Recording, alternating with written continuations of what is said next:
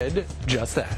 Gretch? That'll get your attention. Thanks, Steve. Could the Chrysler restructuring plan set a dangerous precedent that could ultimately affect you? Pennsylvania Congressman Bill Shuster used to own a Chrysler car dealership before getting into politics, and he is my guest this morning. Good morning to you, Congressman.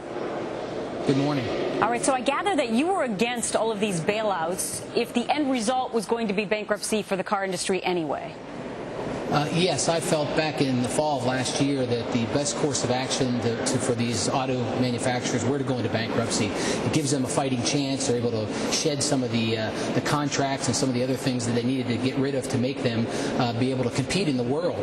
It's tough medicine, and my heart goes out to the workers and the auto dealers who are in these tough times. But if we aren't able to do this, I believe it's only going to be worse in the future for the auto industry in America. So this is a way for us to clean up their balance sheets and make sure that they can be competitive in the world. Except for this bankruptcy now being called a surgical bankruptcy, where the government has a heavy hand in this situation. And I understand now, we've been reporting for the last several days, that there may have been threats against some of these investors who didn't want to just go along with the Obama plan. Does that trouble you?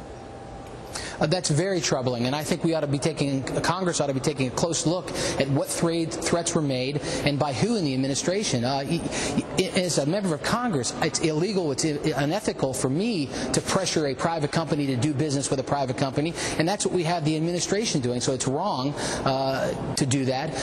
So I think we need to take a close look. And what happened in this matter was you have these bondholders, these lenders, who are part of the solution, loaning money to these companies. They're going to take a hard look at it in any business in the future as to what they're going to loan and what bonds they're going to buy, whereas you have the UAW that is part of the problem. Some of these contracts are just stifling the auto industry, and they're going to benefit from this pressure the administration put on them, while the bondholders are going to be penalized. Yeah, it's interesting because when that news came out last week, there was talk that the union had made some concessions, but the finger pointing went towards the other people in the whole deal, the creditors, right?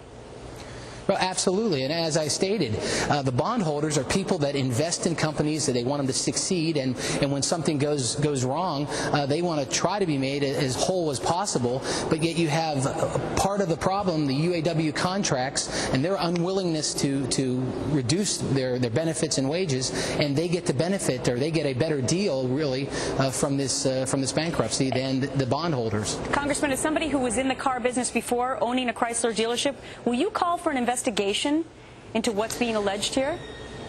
Well, I want to make sure that Congress is taking a close look at it. I want to see all the facts. But yes, I would be willing if I think that the administration stepped over the line. And I believe at this point, from what I've heard and what I've seen, that they have in pressuring one private entity to take a deal with another private entity. And again, here in Congress, that's unethical. That's illegal. All right, Congressman Bill Shuster, Republican from Pennsylvania, former Chrysler dealership owner. Thanks for sharing your thoughts this morning. Thank you.